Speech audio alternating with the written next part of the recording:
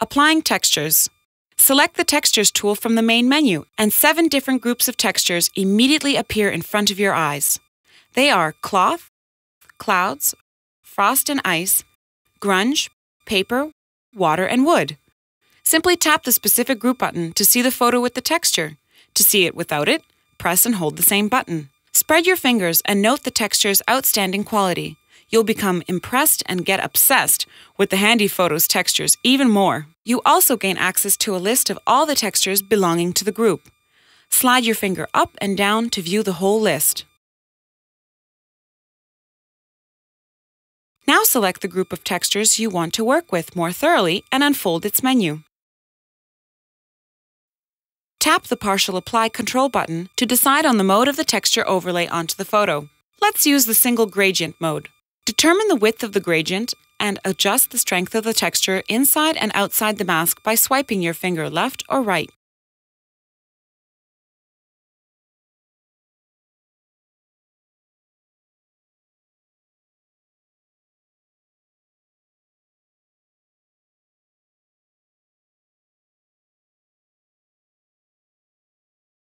With the Transformations control, you can flip or rotate the texture in the direction wanted. After all the adjustments have been made, your cloudy photo's dreamy atmosphere makes it look truly superb. The grunge textures are not any less astounding. With the Lightness control, you can adjust the overall texture lightness.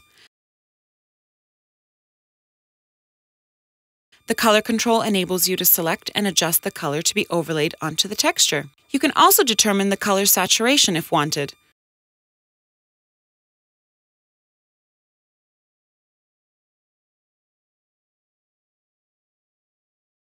To make your photo more dramatic, just add a vignette effect and adjust it so that the attention is drawn to the center of the image. When you're done with all the adjustments, you can compare your edited image with the original. Make sure that your photo looks perfect. With a large number of Handy Photos' equally amazing textures, you can enhance your photos with the ultimate ease and fun.